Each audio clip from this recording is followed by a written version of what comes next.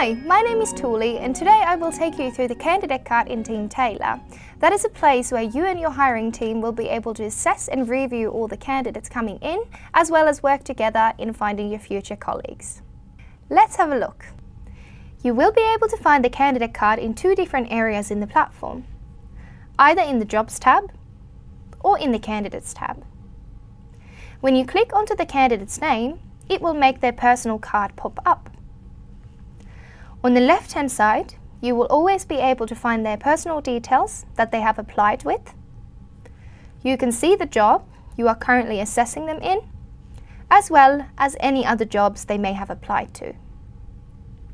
If you are a part of the hiring team for those other jobs, you can also easily swap the job that you are currently assessing them in. When you scroll down on the page, you will also be able to find, for example, the questions they may have answered to at the time of them applying, as well as a resume if they have included one. The sections you see here on the left-hand side, you can also reorganize. You can simply drag and drop them to make sure that you are assessing the relevant information.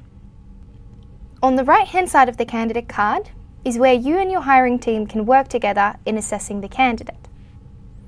In the Activity tab, you can see everything that has been done with this candidate, who has done it, and when it was done. In the Comments section, you can leave comments and you can even tag your hiring team to notify them of these comments. These comments can be made either job-specific or candidate-specific. If you choose to make the comments candidate-specific, any other hiring manager can also view them in the other jobs that this candidate is a part of.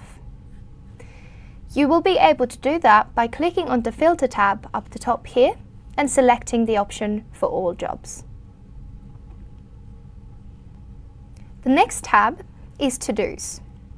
In here, you will be able to assign some tasks to either yourself or to someone else from the hiring team. You can simply select which user should be doing this task and when it should be done by. In the Interviews tab is where you will be able to find what we call interview kits.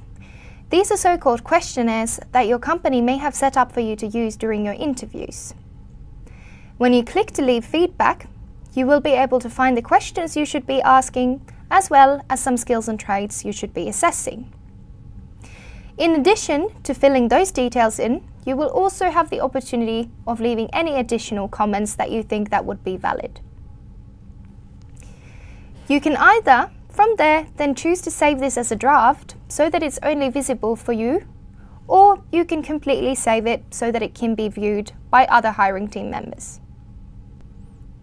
The last tab inside your candidate card is the Messages section. These are actual email messages that you can send to the candidates so that you can keep all your communication in one place. Whenever sending messages, you can always choose to work with some templates that you may have already in the platform. When a candidate responds to you, their response will also be visible here.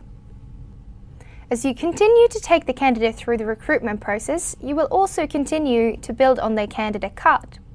For example, after you have filled in an interview kit feedback, you will be able to find it here on the left-hand side in the collapsible menu section. On the bottom of the left-hand side, you will also find your black action bar. From here, you can, for example, move candidates to the next stage. You can book interviews with them.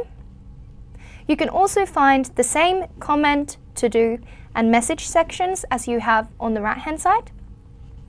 And behind the More button, you will also be able to do some additional actions regarding the candidate's job application and the candidate itself. Lastly, if you feel that the candidate shouldn't be proceeding in your recruitment process, you can also reject them from here. When you click to reject them, you will firstly need to specify a reason. Choose if you want to reject them with a message or without. And if you choose the with a message option, you can find some templates for you to use, or you can completely customize the message on the spot. You will also have the option of delaying a message if you don't want to reject them on the same day. So now you know all about our candidate card. Thank you for watching. If you feel that you need any help throughout, remember that our support team is always there to help you. Happy recruiting!